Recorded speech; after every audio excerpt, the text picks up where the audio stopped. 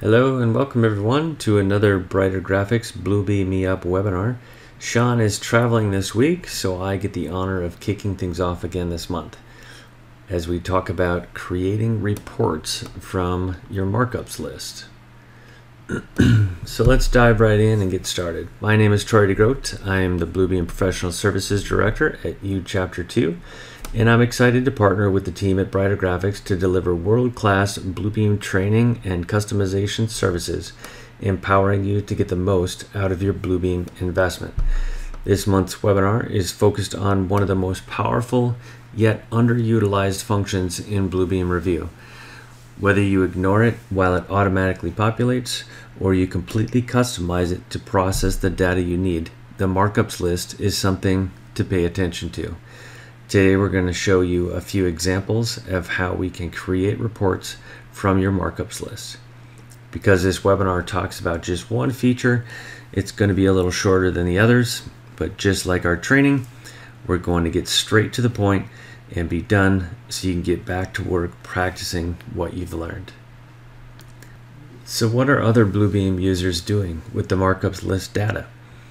We can create legends to display information directly on the drawings. For many, doing tendering or material takeoffs, we can export to a CSV to further process the information, adding formulas for labor or material costs. Others export the markups list to a CSV to clean and reformat before uploading into their existing estimating programs. Some might want to exchange data between computer systems, such as websites, databases, and third-party applications, choosing an XML report. In a snagging list, design review, or council review, PDF reports can be generated and shared across the construction team. Or some may simply want to directly print the report. So let's dive into Bluebeam and show some examples. Okay, here we are in Bluebeam. I've got a drawing where I've marked up some materials. We've got the area of some storefront glass over here, some joints. I've got area measurements for the field installation and the fabrication so that they can get their labor costs from that overall area. And what I've done here is create a legend to give the data that I need directly on the page. So there's a few different ways that we can create this legend on the sheet. If you want to create a legend of just the materials that are in a tool set, you can go to the gear or the properties for that tool set, go down to legend and create new legend. And then go ahead and drop that on the sheet, and it's going to report what's directly on the sheet or the entire document, depending on how you set this up. So here you can see I've got my counts for curtain wall joints and storefront joints. All of those markups are over here. And you'll also notice that when I created this legend, all of my joint materials came off of the existing legend that I had on here. Bluebeam will only allow those quantities to be in one legend, so you don't double up your quantities accidentally. So that's one way of doing it. The way that I generated this one, let me just undo that to show you it included everything. Another way that you can create these is to select the materials, whether it's on the drawing or in the markups list. Right click, go down to legend and create a new legend. And that will give you a legend for just the materials that you had selected. So here you can see again, I've got all of those quantities for just the curtain wall. And this one happens to be for the storefront over here. So legends are a great way for you to get your quantities onto the sheet, so when you print that, you can see that in the field. Another example is with snagging lists. Here you can see in this example, you may have seen in a previous webinar, I created a legend for the different markups. So the structural group, we've got all the symbols that were used, what they mean, and the comments built into those. Same thing for mechanical, electrical, and plumbing. So I can create those for each of those individual disciplines so that they can see theirs separate from everybody else. So same concept, just a different application for those. Another option for creating a report, I'm going to go back to my window assemblies here, and all of our summaries or reports can be found here at the top of our markups list. So if you're not familiar with the interface, as you go down to the bottom, we've got this blue line. If you drag that up, that's going to expose the markups list. And every time you do a markup up on the top, it generates a line item in the list for that markup.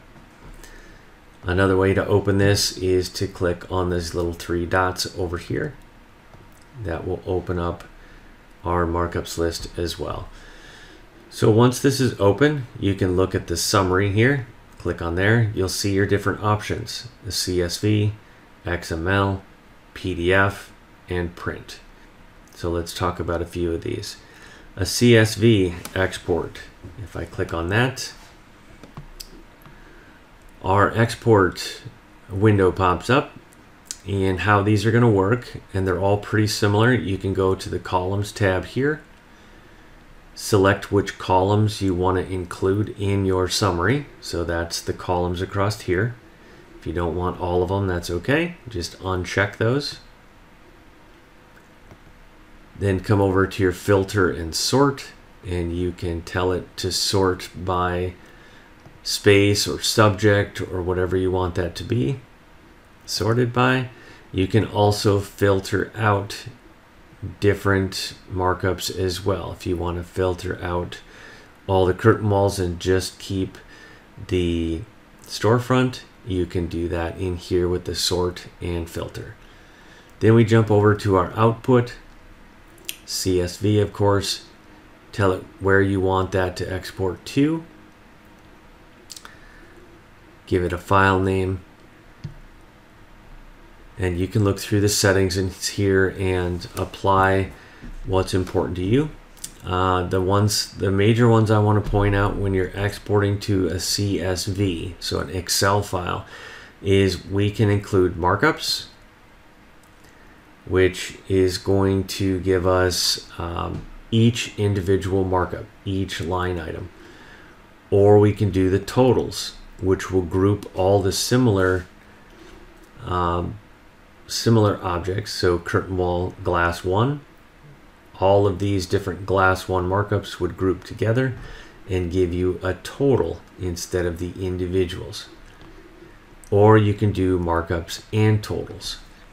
So I'm pointing this out because I want you to be careful on what information you're including in that export. So a couple different ways that I've seen people use this. Sometimes they'll export their markups and then they'll work with that Excel file to enter in formulas for labor and cost and things like that. They'll sort and filter within the Excel file. That's perfect, just fine. So determine what you want to export there. Others I've worked with will export and import the Excel file into an existing estimating software. So the Excel file is just temporary. They need to export the PDF information into a language that their estimating software understands. If that's the case, that's where you want to be careful, whether you're doing markups, totals, or markups and totals. Because as you can imagine here, if you do markups and totals, you're going to double all your quantities if you forget to delete those total rows in your Excel file. So be careful of that. I'm going to go ahead and open file after creation. And from here, I can just click OK. Before I do that, if I do all this setup and it's a consistent export every time, I want to make sure I save that configuration and share it with my team. They can load it, get exactly the same results you have without having to set it up every single time. Okay, save that configuration, and we're just going to hit OK. That's going to open up Excel for me. Drag that up here, and you can see here I've got all of that information from my markups list in my Excel file.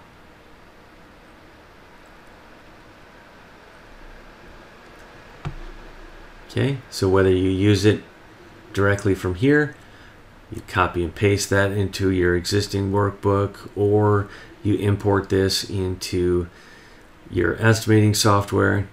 I've seen others use Power Query to run macros and clean things up very quickly. Lots of really cool stuff that I've seen happening out there.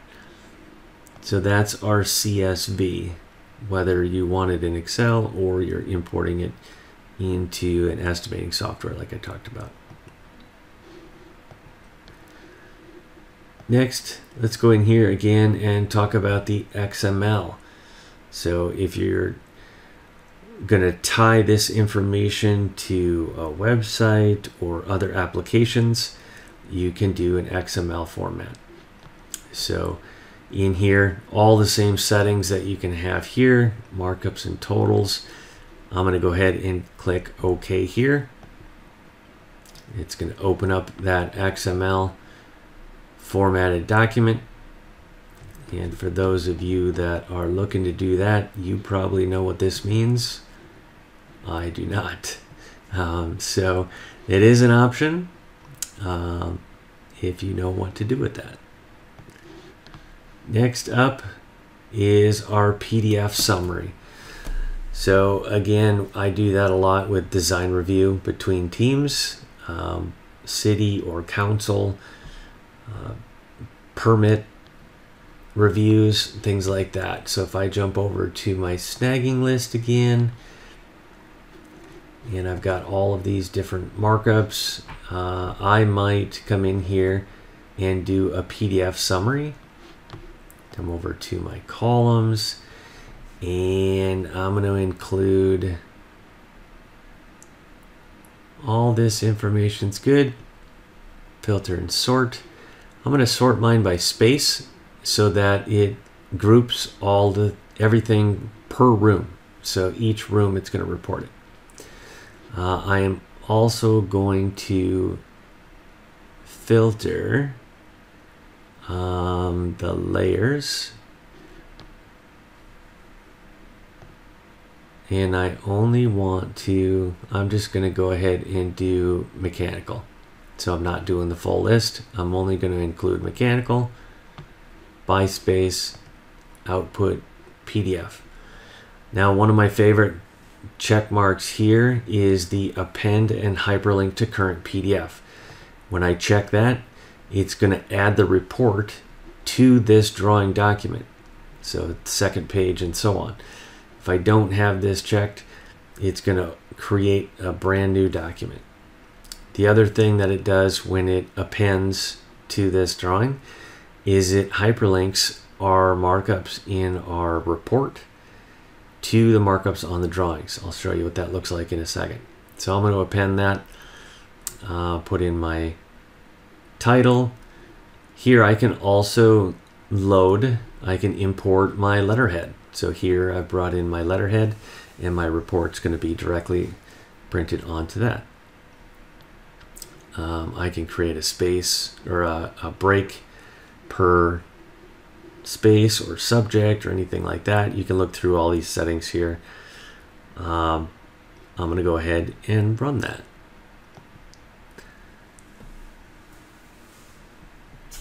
Okay, so here's my report. You can see it brought in my letterhead up at the top. I've got all of my markups here, page by page. And when I zoom in on one of these, here's all the information from the markups list. Here's an image of that markup. Let's see. This is a little bit better example. It gives you some of the context of the drawing itself, so you can see where that is. But what that box, what that preview is a hyperlink. And when I click on that, it's going to jump directly to that markup on my drawing.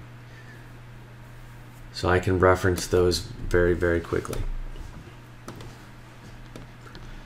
When I look at my thumbnails over here, you can see I've got my drawing and 3 pages from that report. The last page in the report, so the first page here, you can see one of my line items has image. If I look at the last page, I have a capture media summary, which includes the image. So I can download this image from here. It's that image lives in the PDF, so I don't have to send it separately. It comes through in my PDF summary. And then of course the last option here is the print summary. So we can come in, send this directly to a printer if we want to, and print out all of this data similar to the other formats that we looked at.